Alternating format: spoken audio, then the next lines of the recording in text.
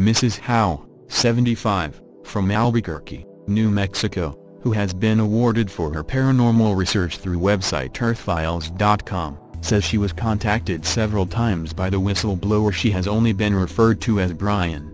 In a series of videos released on YouTube, Mrs. Howe is heard interviewing Brian about what he allegedly saw.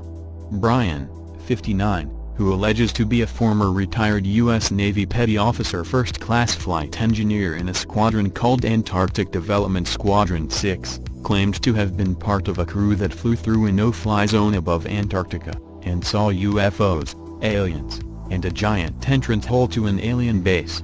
He was said to be stationed there between 1983 to 1997, when he retired, and on several occasions saw aerial silver discs flying over the Transantarctic Mountains.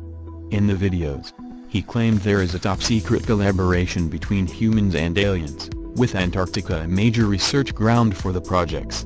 The large hole was said to be 5 to 10 miles from the South Pole, in the supposed no-fly zone. He also said a group of scientists had gone missing for a week and come back terrified and refusing to speak. Then at a camp near Marie Byrd Land, some dozen scientists disappeared for 2 weeks, and when they reappeared, Brian's flight crew got the assignment to pick them up. Brian says they would not talk and their faces looked scared. In an email to Mrs. Howe, he said, "Another unique issue with South Pole Station is that our aircraft was not allowed to fly over a certain area designated 5 miles from the station.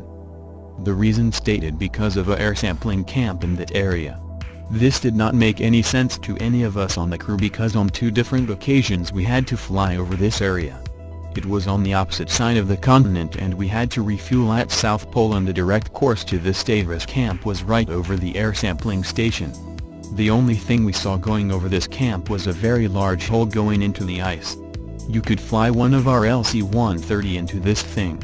Talk among the flight crews was that there is a UFO base at South Pole, and some of the crew heard talk from some of the scientists working with and interacting with the scientists at that air sampling camp, large ice hole.